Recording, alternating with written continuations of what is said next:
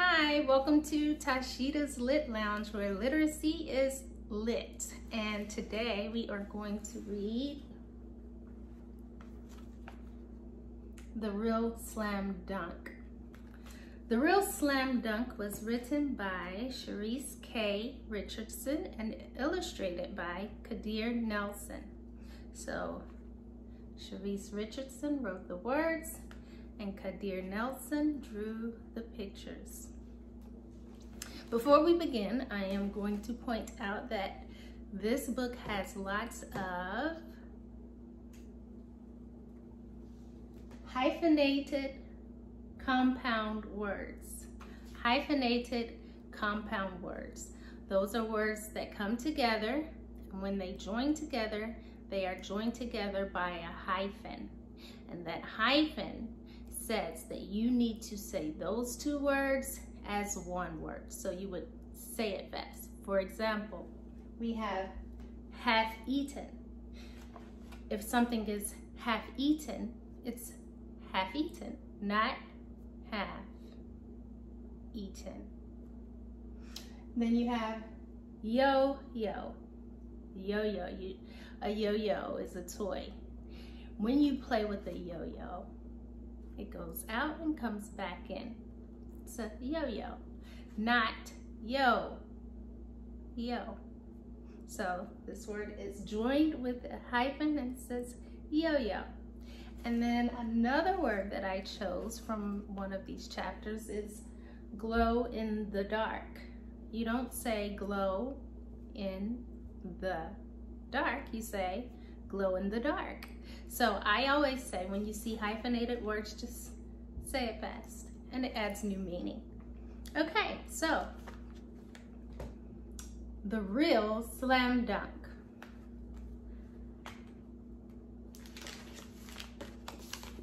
The Real Slam Dunk.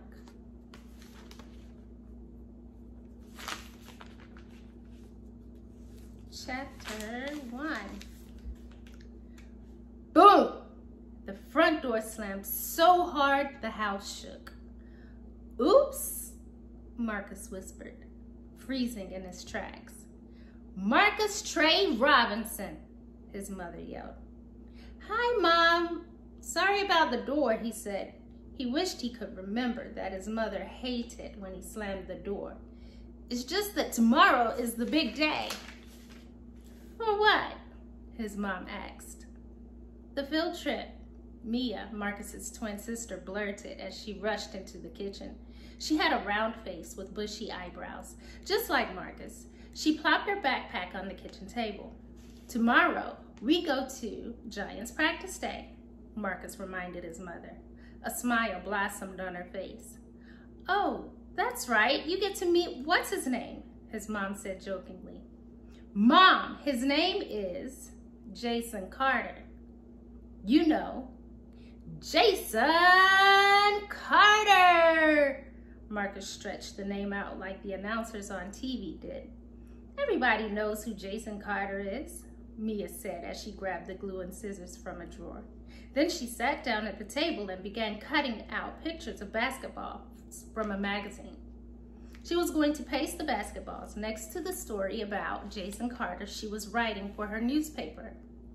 Mia's newspaper was really just a poster board filled with pictures and stories she made up and typed on the computer. She kept telling Marcus that one day it would be as big as the City News Times. That was the newspaper their parents read. I know who Jason Carter is, their mom said with a laugh. How could I forget? Marcus's room breathed Jason Carter. Basketball posters of him were tacked up all over his walls. If he got any more, he would have to paste them to the ceiling. You know your father wishes he were in your class. He wants to go on the field trip too, she told him. Marcus was too excited to stand still. He did an air dribble. Then he turned and stretched his arms high above his head as he leaped toward the refrigerator. His mom screamed. Marcus Robinson hits the winning basket. Mom, I was in the middle of my shot, he groaned. You made me miss it. Even Jason Carter misses baskets, his mom said with a laugh. Marcus pointed at the front of his Jason Carter jersey. Number 14 hardly ever misses, he said. Are you wearing that smelly shirt again tomorrow? Mia asked. She fanned her hand up and down in front of her nose. Of course I am, Marcus said. His Jason Carter jersey was his favorite. It had been too big when he got it a few years ago. Now it was almost too small. But he loved it so much, he wouldn't give it up. His mom usually didn't let him wear it 2 days in a row. Since they were going on the field trip, he hoped she would say it was okay.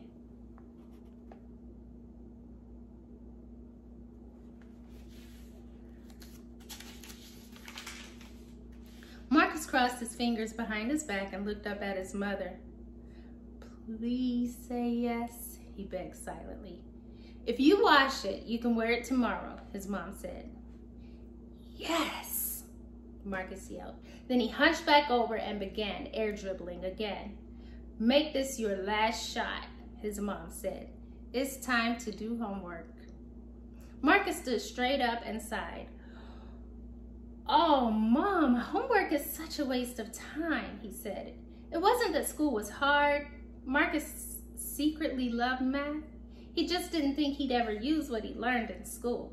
He was only 10, but he already had his mind made up he was going to be a famous basketball player one day, just like Jason Carter. You can't bounce your way into college, his mom said. But, Mom, I know I'm good, he said. I'm the best. That's why I was named most valuable player for our team last season. Okay, hot shot, she said. One more shot, then dribble your way to the kitchen table to do your homework until your dad gets home. Marcus prepared to make a slam dunk. He quietly lifted his arms in the air and aimed for the top of the refrigerator. Mia walked past him and grabbed a frozen strawberry juice bar from the freezer. Her eyes met the hair on top of his bushy head. Marcus had refused to get a haircut for the last 4 weeks. He thought he would look taller if he let his hair grow. But it wasn't working. Mia was still almost an inch taller. Marcus walked to the table and unzipped his backpack.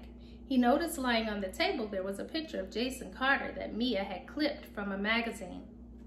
Marcus picked up the picture and stared at Jason. Everyone had signed the basketball we're giving to Jason. Mia told Marcus between slurps. Now, all I need is the tape recorder so I won't miss anything, Jason says. She wanted to write a story about what Jason was going to tell them. The tape recorder would help her remember exactly what he said. Marcus put the picture back on the table. Then he pulled a notebook from his backpack. Don't forget, I'm the one who gets to ask Jason the questions, he said. Marcus wondered if Jason would find out Mia was his twin, especially since she was a smidgen taller than he was. He thought that would be too embarrassing. Maybe if he stayed far away from her, Jason would never notice. Just as Marcus sat down, his father opened the front door. Hey, Dad, Marcus shouted, jumping up and running to meet him.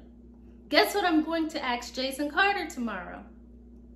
You can tell me when we get in the car, his dad said, patting the top of Marcus's head. We're off to the barber shop. Marcus sighed. Do I have to get a haircut? You sure do, his father said. Marcus's mom kissed his dad hello. Then she looked at his hair. You could use a haircut too, she told her husband. But hurry back. Marcus still has homework to do. And that is the end of chapter 1 for the Real Slam Dunk. See you soon for chapter 2. And if you have the book, or when you get this book, you can look for the first hyphenated compound word because there was one in here. See you soon.